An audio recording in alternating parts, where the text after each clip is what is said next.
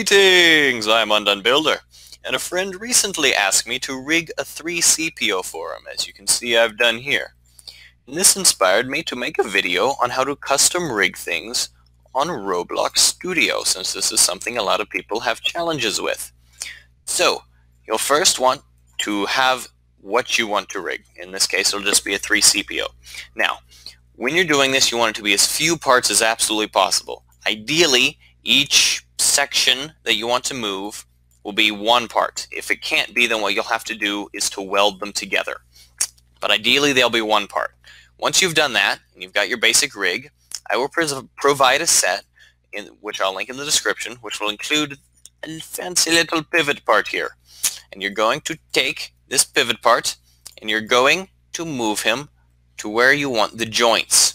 As you can see, I've got a foot here and I've got a lower leg here, and I want there to be a joint between these two.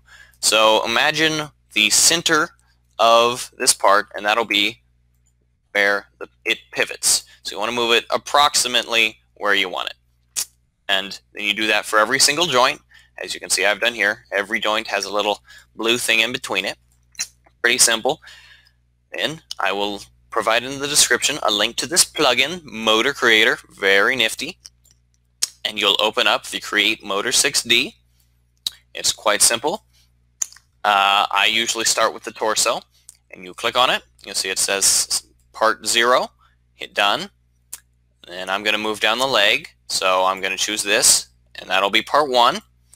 And the pivot point, you click on the joint you've placed in between those two, and hit Done. And now, this plugin has created for you a joint between those two objects. Simple as that. Now, a key thing to remember is that the order is extremely important.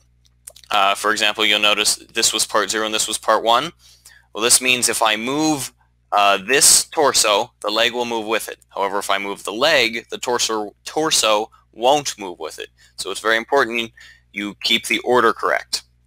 Once that's done, then there's one final step you need to do. I will provide in the pack a humanoid and a humanoid root part. You'll simply group all of it together and include and copy into the model the humanoid. Don't have to do anything else with that. Then you'll take the humanoid root part and you will resize it to, as I've done here, approximately the torso. It's invisible, and it'll basically be the hitbox of your NPC. Not important for much depending on size, but important that you have it. So then when you open up Animation Studio, you can select it, and you have a wonderfully rigged little fellow. And as you can see, as I mentioned before, when I move this leg, the torso does not move, but when I move the torso, the leg does move. So keep in mind the order in which you do it. And it's as simple as that. It's really easy. I'm Undone Builder. Please like and subscribe.